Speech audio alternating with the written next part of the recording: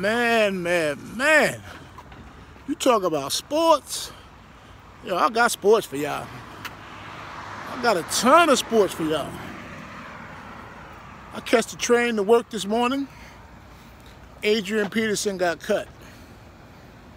Then I look at the Washington football team running backs and I'm like, are you kidding me? You got unproven Bryce Love. You got a rookie by the name of Antonio Gibson. Unproven. You already cut Darius Geis because he had some problems.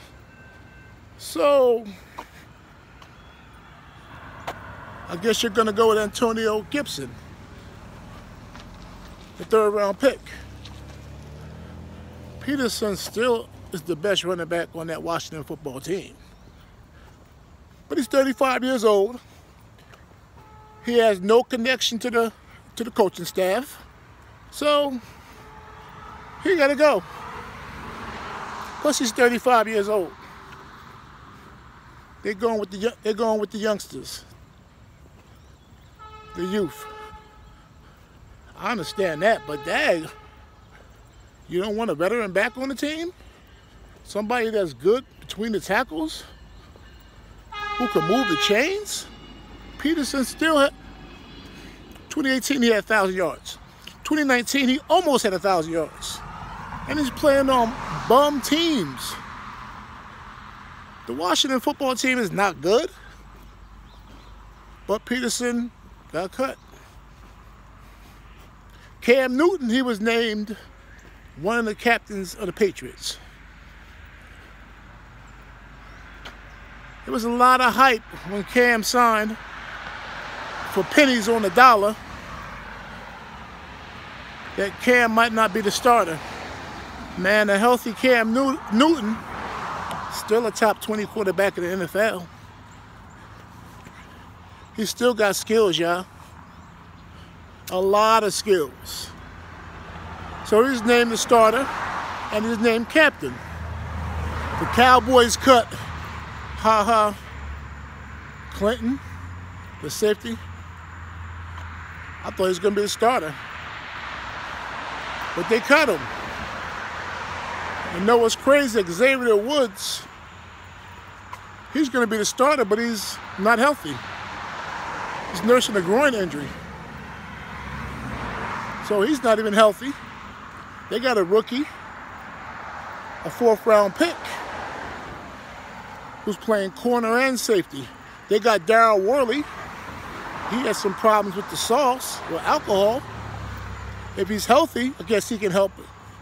He can help us. The Cowboys got some good news. Randy Gregory's reinstated. He can practice, but he can't play until, what, October 5th? So that's good news for the Cowboys. Also, Sean Lee will start the season on injured reserve. You know Sean Lee, the real good linebacker for the Cowboys, who always has a problem with injuries, but the Cowboys love him to death, so they won't cut him. That Sean Lee. Also, Josh Gordon. He's back in the league, y'all. He's waiting to be reinstated, but he signed a one-year contract with the Seattle Seahawks. Even when Josh is reinstated, man, he ain't gonna make it through the whole season. And I hate to be negative, but come on, I've been rooting for this guy since 2013. He's always let me down and himself down. I'm gonna say it again. If you don't get help for your issues, it don't matter what kind of talent you have, what kind of skills you have, it's not going to work out. Another guy, Alden Smith, he played lights out in practice. He seems like he might have it together, but we'll see what happens. He's another guy that couldn't beat his demons till recently. Cowboys say he looked good, yeah. They say he looked real good in practice. For a guy who hasn't played in 5 years, He hasn't lost his speed or his skill set. Making an NFL comeback? Man, please. Stephen A. Smith. Look. He got some heart, y'all. He said that Steve Nash,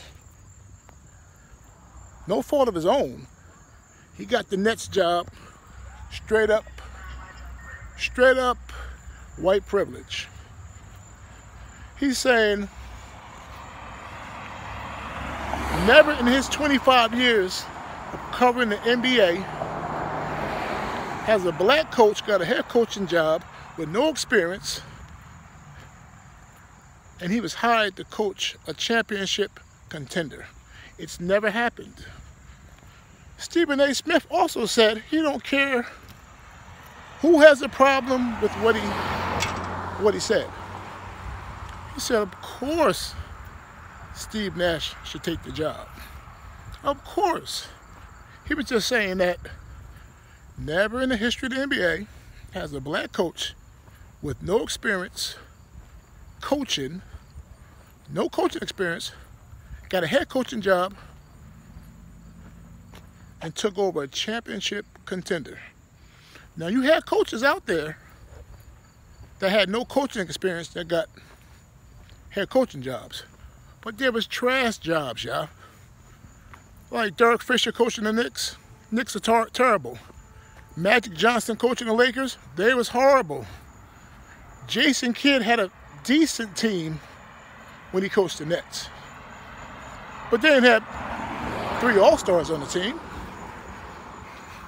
Doc Rivers, he had no coaching experience, but he took over a horrible Orlando squad. So now I'm waiting for Stephen A. Smith to apologize and start shuffling, because that's what happens with minorities when they say something and people get on them. Most of the time they apologize. They don't really mean it, but they apologize just to please their supervisors and the people and their bosses. That's what they usually do. But Stephen A. Smith said, I'm not going nowhere, and I'm not apologizing. We'll see how this plays out. Lovie Smith's son, he went from being an assistant coach from the Bears with his father and Tampa Bay Buccaneers with his father, Lovie Smith, to being a full-blown criminal, y'all. A full-blown criminal. Of course there's more to it. Of course there's more to it. You don't go from being a coach in the NFL to a criminal, and then the crimes you're doing, it's not no real money. It's not no real money in that. Lovie's son is Michael Lee Smith. Now you're going to need your father to put some money up to get you a good lawyer. Now, will he get his son a lawyer? He probably will. Nobody wants to see their son or their child go away from prison for 20 years. That's what he's facing. Well, I'm a little tired. Walked about 6 miles today. I'm going to go watch some NBA playoffs. And Toronto got lucky last night. That shot at the buzzer, they got lucky. Milwaukee Bucks better do something. They better do something. There's still season to be over. They go down 3-0, it's a wrap. They're down 2-0. They go down 3-0, it's a wrap. It's over.